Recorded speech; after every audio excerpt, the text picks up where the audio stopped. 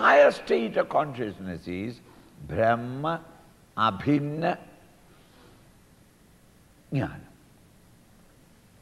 Brahman, the total substratum for the whole universe, is Abhinna, is not separate from me.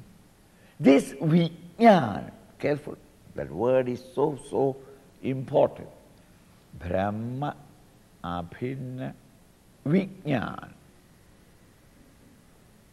Not a vague information from the scriptures that, the Atman, the self in me, is a self everywhere.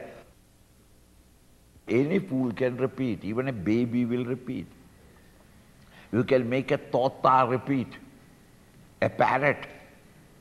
Brahma Abhinna, Brahma Abhinna, Brahma Abhinna.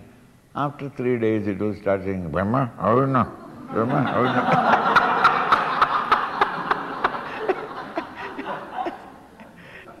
What does the tota know what it is? Its mind is only that plantain that you will give at that time. No, that is not. Brahma Bhinna Vijnanam, not Jnanam, not information, knowledge, but Visheshena Jnanam, direct experience that the Atman, the self in me, is the one Atman in the whole universe. Bhava mokshasya karanam, that is the cause, the one cause when you can say, yes, I am liberated from the plurality, the world of plurality and their entanglements or enchantments. Yena advidiyam anandam brahma sampadhyate.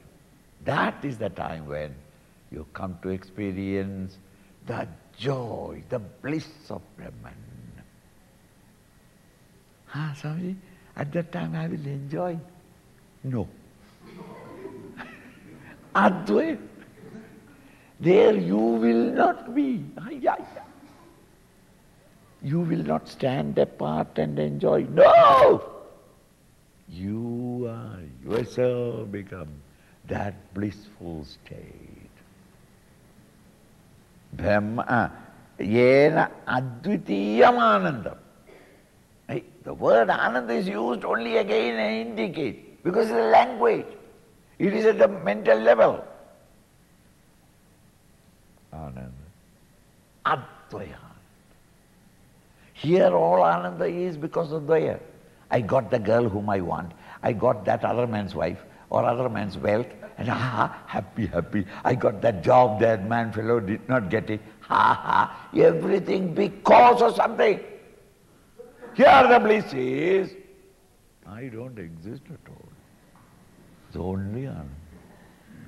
Advayananda, Brahma sampadhyate buddhaihi, wise people. Buddhas are, come to experience this great state, not Buddhus.